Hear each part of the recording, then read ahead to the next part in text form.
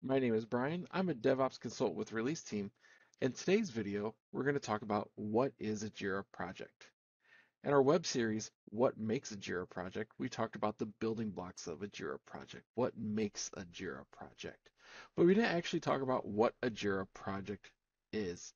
So the purpose of this video is just kind of go over what a Jira project is and the different types of projects that you can have.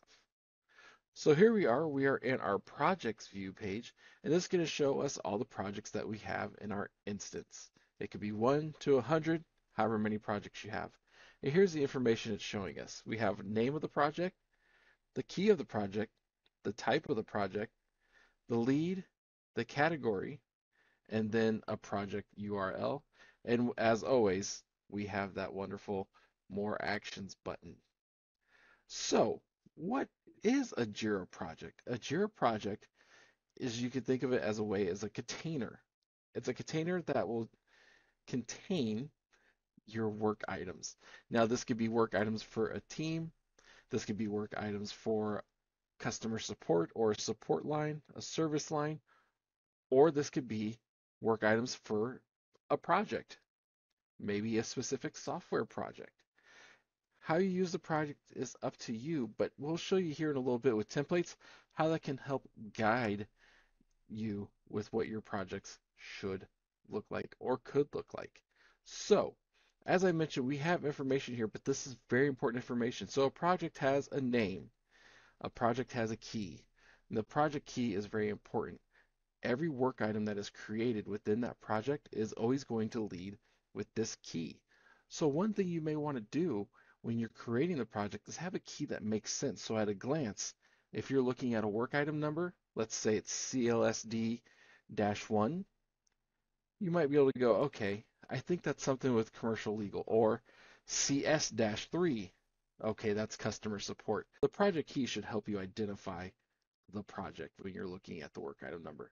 Then you have your type here. Now we have service management, product discovery, and as we go further down, there's company managed software, team managed business, team managed software, and then you have the project lead. This could be, a product owner, a team manager, a project manager, and having them as a lead just lets people know who is the contact or who could be the contact for this project, and you can also use it for some assigning inside of the work items as well. And then we have category, and you can kind of do what you want with category. You're really using it to categorize your projects so you can have specific projects appear together. That doesn't mean that they will link back and forth together. It's just a way to have them kind of bundled. Like I said, a categorization. So let's look inside of a Jira project really quick just to show you those building blocks that we talked about before. So here we are inside of our mobile dev project at the summary screen, and these are all items that we covered in our series, What Makes a Jira Project. But I just want to briefly talk about them because they are what makes a Jira project. You have your issue types or your work item types. These are the main drivers behind your entire project. This is what's going to drive fields that show up. This is going to drive what workflows it goes through. So these are really the main force of that project. Once again, a project is your container, almost your space for all of those items to be worked on. We have priorities, workflows, and once again, workflows are your ticket, your work items life cycle from start to end. Screens, which are your fields that are going to show on the screens as you're working these items or presenting it to customers using JSM and the customer portal. We have fields, which also can help define required fields and what fields maybe don't need to show up. We then have notifications, which will send out a notification internally or to customers, depending on a certain status or action done on a work item. Permissions, just as it sounds, this is going to control who has permission to this project or what they could do in this project, which also ties in with roles. You have components, which is a way to have work items kind of in a categorization along with component leads. And then you have versions, which is done for releases. So these are all those building blocks that we talked about in our What Makes a Jira Project series. Now, if you haven't watched yet and you're curious about any of these areas, please take a look at the video for that specific one. and hopefully that'll give you some good information. So this is what makes a Jira project, and we just talked about what a Jira project is. It is your container for work that is to be done, or work that is done daily, or requests that come in, or software development. Let's talk about how you can create a project and what your options are when you create a project. Here we are on our project screen, which you can get to by going over here to your sidebar, selecting projects, and at the bottom you can select view all projects. And as I mentioned earlier, this is going to show you all of your projects that you have, and you are able to do a little bit of filtering here as well. So you want to go and you want to create a new project. How do we do that? You can select create project over here. And what this will do will take you to this project template or create project screen. So you have certain ones here will say made for you, custom templates. These could be templates that you created for projects, software development, and you'll see here there's Kanban, Scrum. If you're on the premium plan for cloud, there's a few other options here as well. Jira Product Discovery has a template. Now that is a Jira Product Discovery license that you would need to have, along with product roadmap and prioritization, and then bug tracking, which is through Jira. You can also select here, there's service management, and you'll see the options are different. You've got your general service management, a blank project for Jira Service Management, which is not going to give you any type of request type templates or anything. This is where it is, you will create it from scratch. Then basic IT service management, then you have ITSM, which is a premium function, customer service management, HR, finance for those teams that traditionally weren't in JSM or in Jira. There's now templates so that way you can do a quicker onboarding for those teams. Facilities, marketing, analytics, legal, sales. You can see there's quite a bit. And then there's also ITSM essentials. So it's going to set up a template for you that's going to have a little bit easier changes and incident and problem and service requests using the ITSM workflows. You can then also go to other templates such as work management. You'll see that there's a lot of items in here. These are all focusing on Jira. Service management was focusing on Jira Service Management. And you'll see there's even things such as campaign management for a marketing campaign template, budget, procurement, month-to-end close, asset creation. Looking at product management, this is where it's going to focus on Jira Product Discovery. We can continue to scroll down here, and there's a lot of items that you can do. You can also do it directly from the product. So here I can select Jira, and it's going to show me everything that is Jira, as long as I have Jira as a product. So there's quite a few items. Same with JSM, and same with Jira Product Discovery. So what does it look like when you are going in to create one of these templates? Well, let's try it here. We're going to go ahead and select test tracking for Jira. And what it's going to do, it's going to give you a little quick overview here. You could type in a name. You can once again update the template if you want it to be a different one. And then you can select the project type. So there is team manage, which is going to be where the team has more control of the project settings, such as fields and workflows and processes within inside that project, but it won't affect other projects outside of that one. So as we talked about in our previous videos in the What Makes Jira project series, if it was shared, the change would take place in all the projects it was shared with. But with the team manager, you can only affect the project that you're in. And then there's company manage, which is where administrators are the ones that can make those updates, things such as custom fields, workflows that are shared, screens that are shared. This is now where you could put in your key, that you could choose access to the project.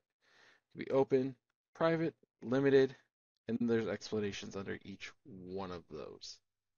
So in here, I have our project name, I have our project type, the key ready, and the access. I can select create project. It's going to ask you if you want to invite team members. That's something you can do now or you could do later on. I'm going to go ahead and hit skip.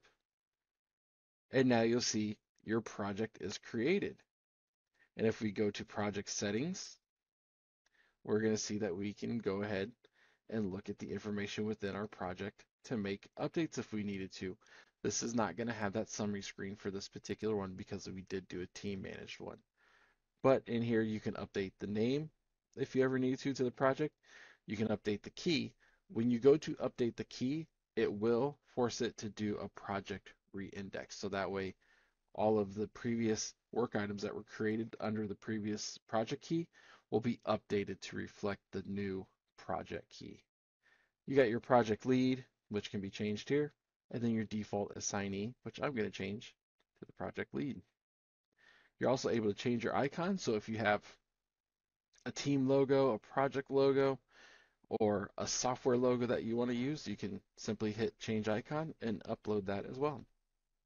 There is also an item when you're on the create project screen to import data to a new project. And if you select that, it's going to show you which applications you can import data from into this new project that you want, or you can also use a CSV file. This could be a whole separate video on how to do that. So if you're looking to import data into a new Jira project, this would be the screen that you can come to and look at what the options are and how to achieve that. So now we're back here on a projects page. Let's look at what the more actions are. We can go directly to those project settings, which is going to show you that summary screen, workflows, items that we've talked about before. You can move to trash or you can move to archive. Now, how do you update the category of a project? So to update project categories, this is something that a Jira admin is going to have to do. We're going to go up here to our settings button. We're going to select projects. You can see here we can manage projects, which looks very similar to what we were just seeing before. One of the nice things with this admin view is that you can also see the last work update. So if you're needing to audit projects that may no longer be in use and need to be archived, this last work update will show you when the last time a work item was updated within this project. You can select project categories over here, and this is going to show you the project categories that currently exist. And you can simply add one by putting in a name, a description, and selecting add. So I've done here is I've added one by the name of external customer portal with a description. I'm going to go ahead and select add. And now I'll see that this is now a new project category. And I'll show you how to update the category in just a second, but let's talk about the two other items that we can see on the screen. We can move to the trash, which is going to show any projects that we have trashed and when they are marked for permanent deletion, and then any archive projects. So what I want to do is update our customer support projects category to show the new external customer category that I created. So if you look over here on the sidebar, you have projects. From here, I can go to customer support. Now, if I click on that, it's going to show me all the information, how to get to incidents, reports, operations, things like that. That's not what I'm looking for right now. I want to get to the project settings. You can do that by selecting the more actions here. You'll see there's a few options in here. We can add to star project. If we do that, our starred projects are going to show at the top. We can add people to a project. You can also archive or delete a project from here, but I want to get to project settings. So we're going to select project settings. This is going to take me to that details page of the project. And from here, category, I can change the category here by selecting external customer portal. I can hit save. And now if I were to go back to view all of our projects, I'll now see that the category for this one is external customer portal. So today we went over what a Jira project actually is, that container that you have of work items. We talked about how to create a project and how to change the category of a project and what the different type of project templates they are. I want to thank you for joining me today, and I'll see you next time.